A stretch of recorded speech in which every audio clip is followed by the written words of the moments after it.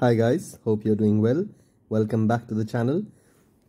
Today we are going to do a comparison for CPU versus GPU rendering on Davinci Resolve on Lenovo Legion 5. Let's get started.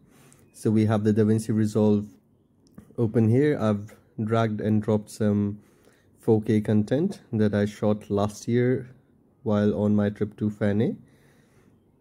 So this is roughly 1 minute of 4K footage. We're going to render it. I'm not adding any text or transition animations. So we're going to use this raw footage as it is for the rendering purpose.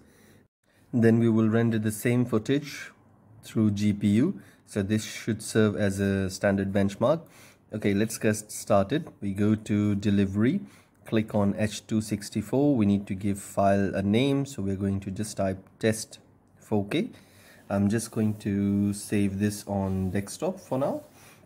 That's done. Now we just need to change the format to MP4 and yeah, encoder. We will set this at native. On native, it's going to use the CPU only, and the other setting, which is NVIDIA, we will talk about that in the next part of the video. Okay, the frame rate is roughly 30. We're going to add this to the render queue. There is another one from previous render. I'm just going to delete it. So all set. Now we're going to click on render. It's saying 2 minutes and 26 seconds. I'm not going to fast forward this part because I want you to feel the exact time duration for the purpose of comparison, because when we're going to render using the GPU, you will get a better and much clearer idea about how much time it takes and what's the difference. And that's the whole point of this video. Alright, we are about 30 seconds into the rendering and it's 23% complete. So one important thing about Davinci Resolve is you have two versions out there. The one is the standard version, which is also free, and this only allows you to use the CPU for rendering, although it contains all the necessary tools and kits for you to do your video and rendering, editing stuff.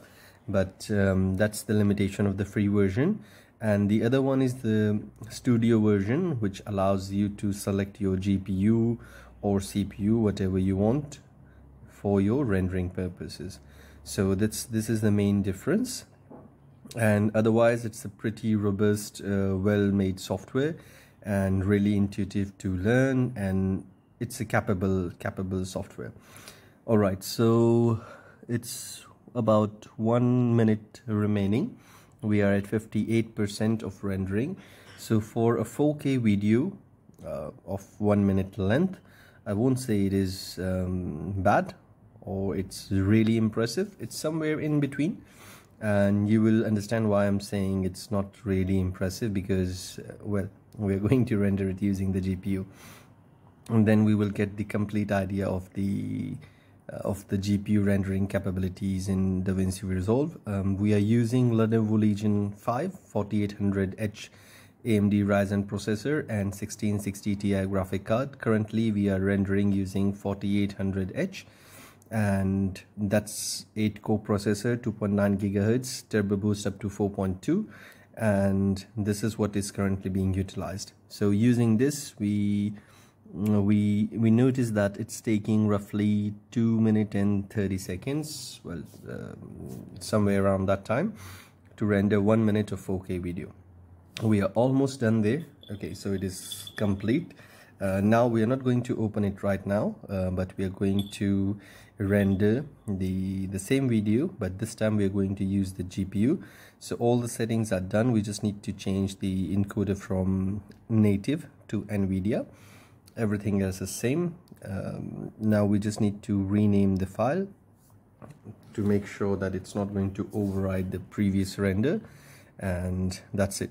Make sure you select NVIDIA under the encoder category to render using your GPU. The previous render is already there. We're just going to remove that one. Then we go, okay, replace existing file. No, rename. We're going to say test 4K NVIDIA, and just going to save that one. Adding to the render queue. Rendering starts now.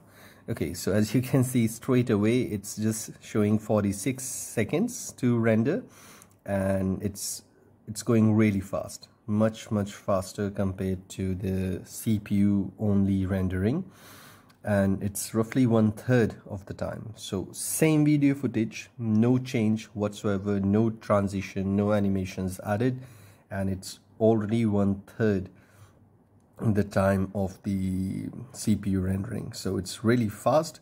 So as you can see, there is a huge difference when it comes to rendering using CPU versus GPU. So it's no brainer there, and this is definitely worth recommending that use your GPU for rendering. Since the render is now over, we will go to the result check. Let's open the test 4K properties and we see what's the size. It's 2.03 gigabytes. Now we open the test 4K NVIDIA file. It is 1.28 gigabytes. So not only it's faster, but the compression is also good, because the size is roughly 750 MB less. Just quickly skimming through the output video to check the quality. So this is the CPU render quality, pretty nice. That's the tortoise at Davinci Resolve, looks cute. Moving on to the text 4K video using NVIDIA graphic card. The video quality is the same. I don't see any difference, and if you see any difference, drop below in the comments, but I don't see any difference. Yeah, this turtle is probably 100 years old, by the way. Alright, so that's all for the comparison. So we can see that CPU took 2.27 minutes, whereas the GPU took less than 50 seconds, and that's really impressive. If you would like to see more comparison videos of such kind, do let me know your thoughts on that one, or if you have any suggestions or there is a specific comparison you want to see, drop in the comments below. I'll try to make that possible. That's all for today's video, guys. Thank you so much for watching. I hope you like this video. Subscribe to the channel if you haven't subscribed already. Like it, share it, comment. Thanks for watching. See you in the next one.